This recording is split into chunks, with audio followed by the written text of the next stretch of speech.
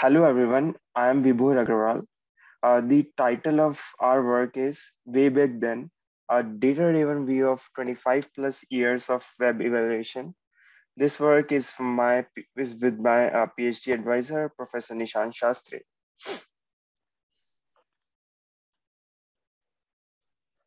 So this is a screenshot of the first web page that was put up by Sir Tim Berners-Lee at CERN nearly 30 years ago. Since then, the World Wide Web has been expanding drastically year on year, and it is estimated that at least 1,200 petabytes of data is there already. Uh, so, so we all know that social media platforms such as Orkut that were very popular back in the days are nowhere to be found now, and they are uh, completely replaced by Facebook, Instagram, and other social media platforms. Likewise, uh, GeoCities was the very popular web hosting website back in 1990s, and it's nowhere right now currently. And while everybody talks about websites such as TikTok, which are gaining traction these days. So this study is one of the first attempts to address the two main gaps. First is a quantitative understanding of the web history based on the data that we collected. And this study is also studies how the web has evolved over a long period of 25 plus years. So in this kind of historical data-driven studies, the first main challenge is collecting the historical data. So to tackle that, first we started with the websites list curation. For that, we collected the top 100 websites globally from Alexa.com. Alexa.com is an internet company which provides or which curates the list of top websites globally along with their traffic information during November 2021 with the following information. First is daily time on the website, which is the average time spent per visitor on the particular website. Second is daily page views per visitor, which is the average number of page views. And also we obtained the website categories for these top 100 websites with Fortigard.com. So in total, we get 24 distinct website categories for these top 100 global websites. Now, once we have the list of these websites, now here comes how do we collect the historical data. So we use the Wayback Machine, also known as the Internet Archive, which maintains the historical data of the website since 1996. So, so the historical website data for these Alexa top 100 websites is crawled from archive.org using Selenium WebDriver. So in total, we crawled about 2,400 Internet Archive pages for these 100 websites from 1996 to 2021. And it was related to the information related to different MIME types or media types, let's say images, videos, text, and how they have been changed since inception of these websites. Also, we also leverage Google Trends from where we could get the data related to the search term popularity of the websites uh, since 2004, because since it's the earliest timestamp from where we could collect data from Google Trends.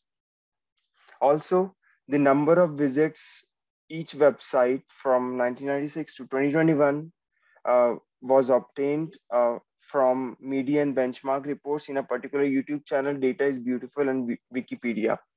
So these were the data sources that we used. So all this data set and code is available through this following link. Now, after data crawling, the important step is the analysis part. First is the dynamics of the web popularity.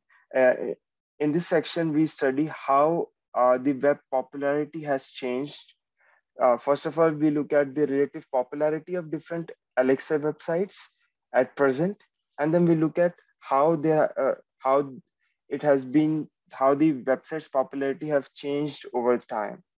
And then in the second part, we look at the increase in the website complexity, and how there has been a slow shift from the text-based to the more image and video-oriented media and websites. So first of all, moving ahead, let's look at the dynamics of the web popularity. To begin with, uh, this bar plot shows the different website categories that we obtained for these top 100 Alexa websites, along with the number of websites. So we know that the highest number of websites, equal to 21, belongs to the search engine category. And out of these 21, 7 domains are just the Google variants belonging to different countries like google.co.uk, google.co.jp, and so on. Also, for adult and pornographic websites appear in Alexa top 100 websites. The next bar plot shows the average daily time spent on a particular website per visitor. So here, like how much time visitors spent on each of the website category. So we found that interestingly, visitors spend the most time on the business related websites such as Alibaba.com, which provides a lot of services. And in social networking website, Facebook is at the top with 18 minutes as the average time spent. Now we have looked at the popularity at present. Now let's look at changes in popularity over time. So this line plot shows the comparison between Yahoo and Google in terms of the relative search popularity. This data we obtained from Google Trends. So on the y-axis, interest over time is actually the relative search popularity for these two companies on search engine Google. So interestingly, as we can see that till 2011, Yahoo had more number of searches than Google, and this is pretty much interesting because Yahoo had more number of searches on Google than Google itself on Chrome.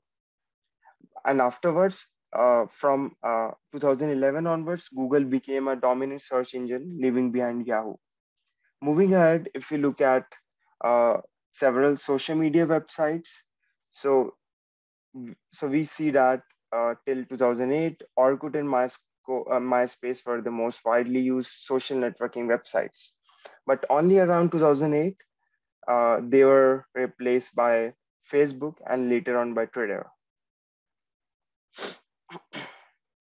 Also, WhatsApp became super popular instant messaging application, leaving behind other social media platforms.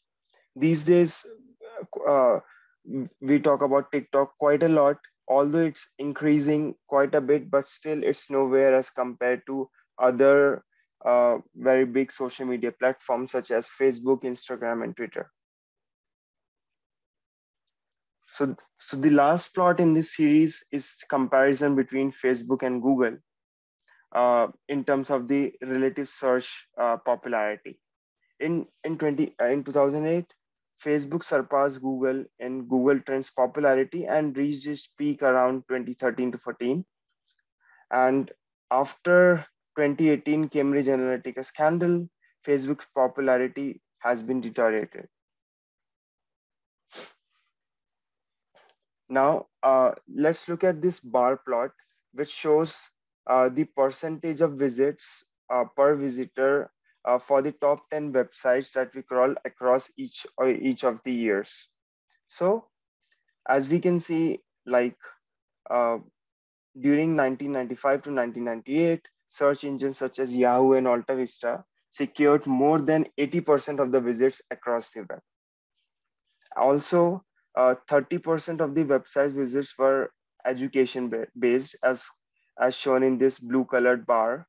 But then slowly their rank decreased, and there has been a shift from education to more of the entertainment purposes. Also, news websites became online in 1998 to 2000, but then slowly it shows a decreasing trend and disappear from the list of top 10 websites after 2005. while these news websites were replaced by social media websites in 2005 and streaming media such as YouTube in 2010. So the new rise in popularity of online news websites is shown in 2021. It's presumably a side effect of COVID-19 pandemic. So now, so far we have looked at the website popularity. Now let's look at how, uh, with the accessibility of more and more internet, how the web has become more complex. This bar plot shows the number of distinct media types or MIME types per category of the website.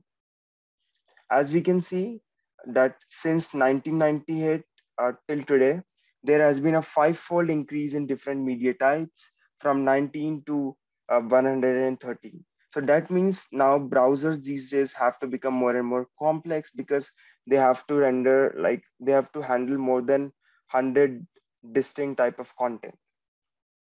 Also, there has been a rapid increase in the number of different application-specific MIME types.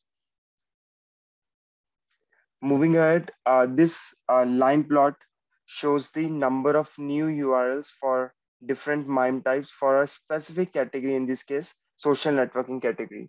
Here, new URLs indicate, so in a particular web page, all these media types such as photos or images that are loaded are have a specific request once the basic or HTML template is loaded, right? So every new URL uh, indicates an additional complexity in rendering a particular web page. So these two line plots shows that there has been a rise in the URLs of MIME types of the application category. Application here indicates JavaScript, JSON, and so on. Starting 2005, there has been a rapid increase in the application types uh, uh, with, because of the rise in Ajax and the RESTful programming paradigms. Similarly, the usage of web, the usage of images and other non-text MIME types appear to increase as the internet bandwidth availability increases. For the more detailed analysis, please refer to our paper. Moving ahead, let's look at the number of new URLs for image MIME type now.